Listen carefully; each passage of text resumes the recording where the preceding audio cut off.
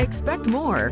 This is 6 News at 5. And a good evening to you. Thank you so much for joining us on this Championship Monday. I'm Chris Radcliffe. And I'm Leslie Draff. And of course, the Baylor Bears are what we're talking about today. Tonight, for the first time since 1948, the Baylor men's basketball team will play for a national title.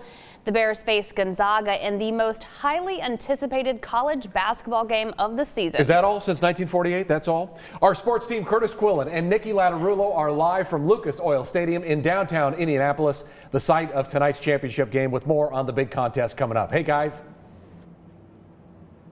Hey guys, we are about 3.5 hours from tip-off of tonight's national championship game, where the Bears will go for their first men's basketball national title. Here's an interesting note about tonight's game.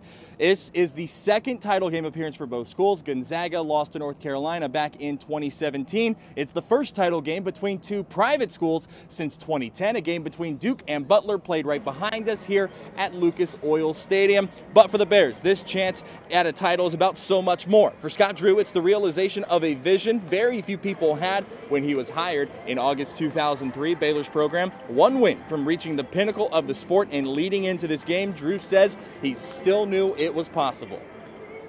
I definitely thought we could get here. Probably at that age, I thought we'd get here quicker. But 2010, 2012, we lost to two national champions, and it makes you appreciate it that much more and know just how tough and how blessed you are when you do have this opportunity. This is obviously a massive showdown tonight. Comes 4 months to the day after we lost this game during the non-conference slate because of COVID-19.